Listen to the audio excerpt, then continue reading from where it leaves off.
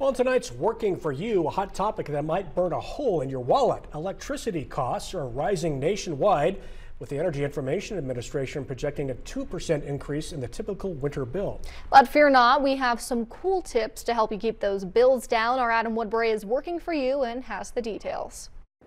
As the temps drop, so do our electricity bills. Despite a drop in wholesale power costs, the savings aren't immediately reaching our homes.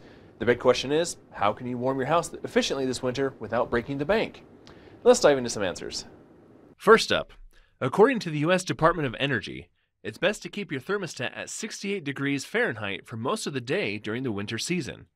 For maximum efficiency, you should also designate 8 hours per day during which you turn the temperature down by 7 to 10 degrees. By following this routine, you may be able to reduce your yearly energy costs by up to 10%. Timing matters when it comes to running appliances.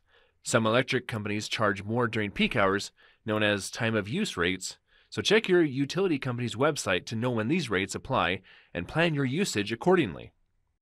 Water heating makes up a significant chunk of home energy consumption.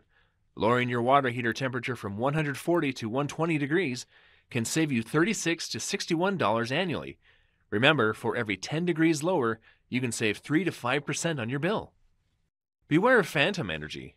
Appliances plugged in but not in use can still drain power, costing you around $100 each year. Electronics with timers and LED displays are particularly sneaky. Remember to turn them off to save money. These simple yet effective tips can help you keep your cool without burning through your budget. On your side, I'm Adam Woodbury. Back to you.